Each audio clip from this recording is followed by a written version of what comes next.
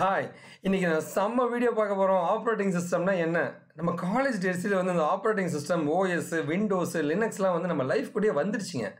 அந்த டெக்னாலஜியை பற்றி அந்த அந்த ஆப்ரேட்டிங் சிஸ்டம் என்ன, அது எப்படி உருவாச்சு அப்படின்றத பற்றி நம்ம ஒரு டாபிக் பண்ணணும்னு நான் ரொம்ப ரொம்ப ஆசைப்பட்டேங்க. இது எனக்கு ரொம்ப ரொம்ப பிடிச்ச டாபிக்னு சொல்லலாங்க. ஸோ இதை பற்றி ஒரு கம்ப்ளீட்டாக மொத்த ஆப்ரேட்டிங் சிஸ்டமும் நான் வந்து வீடியோ பண்ணிட்டு இருக்கேங்க. கண்டிப்பாக உங்கள் அந்த வீடியோ உங்களுக்கு ஃபியூச்சரில் வருங்க, கவலைப்படாதீங்க. அதுக்கு முன்னாடி என்னோட கம்பெனி KaaShiv Infotechங்க அண்ட் விக்கிடெக்கி நாங்கள் வந்து இந்த internship இன்பிளான் training work ஷாப்ஸ்னு like project guidance நிறைய பண்ணிட்டு இருக்கோம். இதே மாதிரி லைவாக கிளாஸஸும் நாங்கள் கண்டக்ட் பண்ணிட்டு இருக்கோங்க. இது எல்லாமே என்னுடைய லைவ் கிளாஸஸுங்க. சரிங்களா? இது இல்லாமல் நான் ஒரு 180 டெக்னாலஜியில் வந்து ட்ரைனிங் கொடுத்துட்ருக்கேங்க. ஸோ எந்த டெக்னாலஜி இருந்தாலும் நீங்கள் என்னை காண்டாக்ட் பண்ணுங்கள், நான் உங்களுக்கு ட்ரைனிங் கொடுக்க ரெடியாக இருப்பேன் லைவாங்க. என்னோட ஸ்பெஷாலிட்டி ஆஃப் தி ப்ரோக்ராம் என்னன்னு கேட்டிங்கன்னா வந்து எல்லாமே 3D அண்ட் 2Dயாக இருக்குங்க. ஓகேவா? ஸோ நம்ம இப்போ செஷனுக்குள்ளே போகலாம். அதுக்கு முன்னாடி வந்து உங்களுடைய கோர்சஸ் ஏதாவது கோர்ஸுங்க, இன்டர்ன்ஷிப்பு, ப்ராஜெக்ட் அப்படின்னா ஆன்லைன்லையும் பண்ணலாங்க, ஆஃப்லைன்லையும் என் ஆஃபீஸ்க்கே வந்து பண்ணலாங்க. என்னுடைய காண்டாக்ட் நம்பர், மெயில் ஐடின்னு எல்லாமே நான் உங்களுக்கு கொடுத்துருக்கேங்க. நீங்கள் எப்போ வேணால் என்னை காண்டாக்ட் பண்ணுங்கள், கண்டிப்பாக நான் கைட் பண்ண ரெடியாக இருக்கேன். இது இல்லாமல் வந்து career guidance, job guidance, technology related support எதுவாக இருந்தாலுமே காண்டாக்ட் பண்ணலாம். இது இல்லாமல் நாங்கள் சாஃப்ட்வேர் டெவலப்மெண்ட், வெப்சைட் கிரியேஷன் பண்ணிட்டு இருக்கோம். கம்மியான காஸ்ட்டில் வந்து வெப்சைட் கிரியேஷன்ஸ் எல்லாமே நான் ஹெல்ப் பண்ணிட்டு இருக்கேங்க. நீங்கள் எங்களை காண்டாக்ட் பண்ணலாங்க. சரி, நம்ம கதைக்கு போகலாங்க. சரிங்களா? ஆப்ரேட்டிங் சிஸ்டம்னா என்னன்னு கேட்டீங்கன்னா, முதல்ல வந்து ஒரு யூசர் கம்ப்யூட்டரை எடுத்து ஆக்சஸ் பண்ண ஆரம்பிச்சாருங்க. அதாவது கால்குலேட்டர் வச்சு அடிஷ்னல் சப்ட்ராக்ஷன்லாம் பண்ணும்பொழுது அதில் இருந்து அடுத்த லெவலில் வந்து ஏன் நம்ம இன்னும் பெட்டரான ஒரு ப்ராசஸிங் பண்ணக்கூடாதுன்னு தான் ஸ்டோர் பண்ணுறக்கூடிய தன்மை, மேனிப்புலேஷன் பண்ணுற எல்லா திறமையும் இருக்கிற ஒரு கம்ப்யூட்டரை உருவாக்குனாங்க. ஆனால் பிரச்சனை எங்கே வந்துச்சுன்னா, அந்த கம்ப்யூட்டரை வந்து ஆக்சஸ் பண்ணால் அந்த கம்ப்யூட்டருக்கு புரிஞ்ச லாங்குவேஜை கற்றுக்கணுங்க. ஏன்னா நான் பேசுகிற லாங்குவேஜ் நல்லா இருக்கீங்களா அப்படின்னு கேட்குறேன்னா அது புரியாது இந்த கம்ப்யூட்டருங்க. அப்போ தான் வந்து இந்த யூசரும் அந்த ஹார்ட்வேரும் இன்டராக்ட் பண்ண ரொம்ப கஷ்டப்பட்டாங்க. அப்போ தான் வந்து அந்த ஹார்ட்வேருக்கு புரிஞ்ச லாங்குவேஜை நம்ம மக்கள் படிக்க ஆரம்பித்தாங்க. அது பேர் தான் வந்து அசம்பிளி லாங்குவேஜ்னு சொன்னாங்க. அசம்பிளி லாங்குவேஜ்னு சொன்னாங்க. ஓகேவா? அந்த ப்ராசஸருக்கு புரிகிற லாங்குவேஜை நம்ம கற்றுக்கிறது, ப்ராசஸருக்கு தகுந்த மாதிரி எழுதுங்க. ஆனால் இது வரைக்குமே பிரச்சனை நமக்கு கிடையாதுங்க. பிரச்சனை எங்கே வந்துச்சுன்னா, இந்த அசம்பிளி லாங்குவேஜ்ன்றது ரொம்ப ரொம்ப டஃப்பாக இருக்குங்க. ஏன்னா அந்த ஹார்ட்வேர்னு சொல்கிற அந்த ப்ராசஸருக்கு புரிஞ்ச லாங்குவேஜை நம்ம எழுத வேண்டிய ஒரு நேரம் வந்துச்சுங்க. இதுதான் நம்ம ஃபேஸ் பண்ண ஒரு பெரிய ப்ராப்ளம்ங்க. ஏன்னா அந்த அந்த ப்ரோக்ராமிங் பார்த்தீங்கன்னா வந்து அந்த ஒரு ப்ராசஸருக்கு இருக்கிற ப்ரோக்ராமிங்கே இன்னொரு ப்ராசஸருக்கும் இருக்காதுங்க. ஒவ்வொரு ப்ராசஸருக்கு தகுந்த மாதிரி எழுத வேண்டிச்சுங்க. எதுக்காக சார் இவ்வளோ ப்ராசஸரை உருவாக்குனாங்கன்னு நீங்கள் கேட்கலாம்.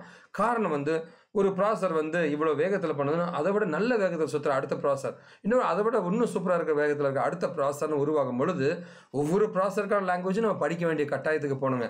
அப்போது இந்த ப்ராசஸரை புரிஞ்சிக்க முடியாதது தான் வந்து நம்ம இன்னொரு டெக்னாலஜியில் நமக்கு ஒரு இன்டர்மீடியட் பர்சன் தேவைப்பட்டாங்க.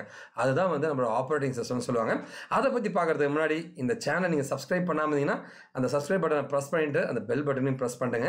ஸோ தட் உங்களுக்கு ரெகுலர் அப்டேட்ஸ் உங்களுக்கு வந்துட்டுருக்கும் என்னோட கம்பெனிலேருந்து. இந்த வீடியோ பிடிச்சிருந்தாலும் கண்டிப்பாக கடைசியில் ஒரு லைக் மட்டும் கொடுத்துருங்க.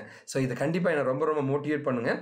சரி, நான் சொன்ன மாதிரி பார்த்தீங்கன்னா வந்து இந்த யூசரையும் இந்த ஹார்ட்வேரையும் லிங்க் பண்ணுற நடுவில் ஒரு ஆள் தேவைப்பட்டான். அவனை தான் வந்து ஆப்ரேட்டிங் சிஸ்டம்னு சொன்னாங்க. ஸோ ஆப்ரேட்டிங் சிஸ்டமில் வெவ்வேறு கம்பெனிங்க வெவ்வேறு மாதிரி வந்து ஆப்ரேட்டிங் சிஸ்டமை தயாரித்தாங்க.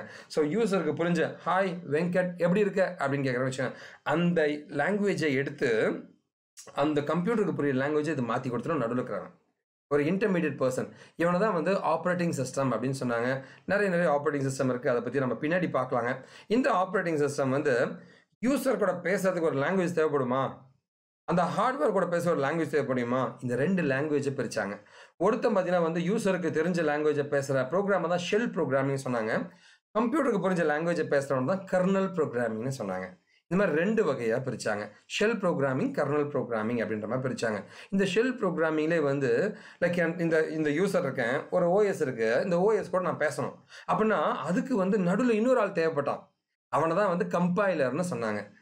கம்பைலர் ஆர் இன்டர்பிரட்டர்னு சொன்னாங்க. அந்த கம்பைலர் இன்டர்பிரட்டர் என்ன பண்ணுவான்னா, ஹாய் வெங்கட் ஹவ் ஆர் யூன்னு அடிச்சு வச்சுங்கன்னா எனக்கு தெரிஞ்ச இந்த ஹை லெவல் லாங்குவேஜ், இங்கிலீஷ்ன்ற ஒரு ஹை லெவல் லாங்குவேஜ், தமிழ்ன்ற ஒரு ஹை லெவல் லாங்குவேஜை மனுஷனுக்கு புரிஞ்ச லாங்குவேஜை கம்ப்யூட்டருக்கு புரிஞ்ச லாங்குவேஜா ஓஎஸ்க்கு புரிஞ்ச லாங்குவேஜா மாற்றும். அதுதான் கம்பைலரோட வேலை. So converting and high level language to the machine level language அப்படின்னு சொல்லுவாங்க. சரி, அதில் இருந்து ஹார்ட்வேர் லெவல் லாங்குவேஜாக மாற்றா தான் கர்னல் ப்ரோக்ராமிங். புரிஞ்சுக்குங்க. ஓகேவா? ஸோ இதுதான் கம்பைலர் அண்ட் இன்டர்பிரட்டர் அப்படின்றதுங்க. இதுலேயே ரெண்டாக பிரித்தாங்க. இன்டர்பிரட்டர்னா எப்படி இருக்குன்னா, 10 லைன் கோடு இருக்குது. 2வது லைனில் ஏதோ ஒரு தப்பு பண்ணிட்டேன், 6வது லைனில் ஒரு தப்பு பண்ணிட்டேன், 9வது லைனில் தப்பு பண்ணிட்டேன்னா முதல் லைன் படிக்கும், 2வது லைன் வந்து நின்றோம். ஏப்பா எரர் ஃபிக்ஸ் பண்ணணும். அந்த 2வது லைனை எரர் ஃபிக்ஸ் பண்ணால் தான் அடுத்தது 6வது லைனுக்கே வரும். நான் 3, 4, 5, 6 6ல் எரர் நின்றுடும். அந்த 6 ஃபிக்ஸ் பண்ணால் தான் 7, 8, 8ல் எரர் போய் நின்றுடும். 8 முடிச்சா தான் 9, 10 ஓகேப்பா எல்லாம் முடிஞ்சுன்னு கம்பைல் பண்ணி ப்ரோக்ராமை ரன் பண்ணி கொடுக்கும். ஓகே, இதுதான் இன்டர்பிரட்டர். அதே கம்பைலர்னா 2, 6, 8 எரரா எல்லாத்தையும் படித்து முடிச்சுட்டு 2, 6, 8 அதாவது இன்டர்பிரட்டர்னா அந்த லைனை தாண்டவே படிக்காது. எரர்னா அதை ஃபிக்ஸ் பண்ணால் தான் அடுத்த லைனை படிக்கும். ஆனால் கம்பைலர் மொத்தத்தையும் படிச்சுட்டு எங்கே எரர்லாம் இருக்கும் எல்லாத்தையும் லிஸ்ட் பண்ணி ஒன்று கொடுத்துரும். இதுதான் இந்த ரெண்டுத்துக்கான வித்தியாசங்கள். சரி, இதை பற்றி இன்டெப்த்தாக வந்து என்னோட ஃபியூச்சர் வீடியோவில் பார்க்கலாம், கவலை வேண்டாங்க. ஓகேவா? ஸோ இந்த கம்பைலர் இன்டர்பிரட்டர் தான் நமக்கு ரொம்ப முக்கியங்க.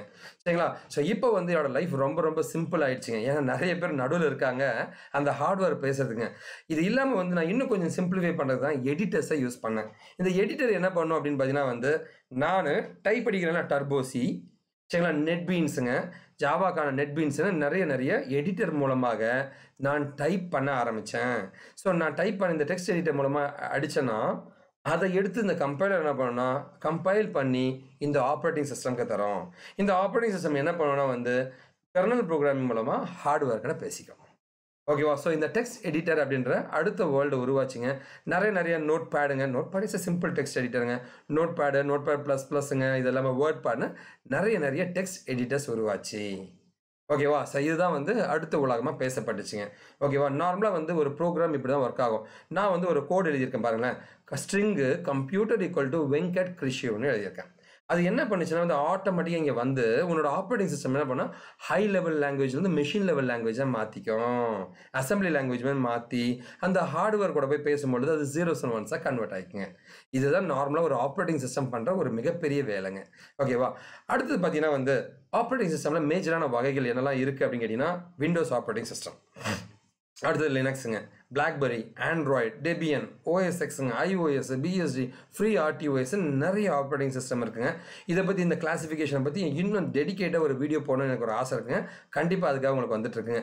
இந்த கம்ப்ளீட் டியூட்டோரியல் எல்லாமே வந்து இந்த வெப்சைட்டில் wikidiki.com/tutorials/ஆப்ரேட்டிங் சிஸ்டமில் இருக்குங்க. டிஸ்கிரிப்ஷன் நீங்கள் போய் பார்க்கலாம்.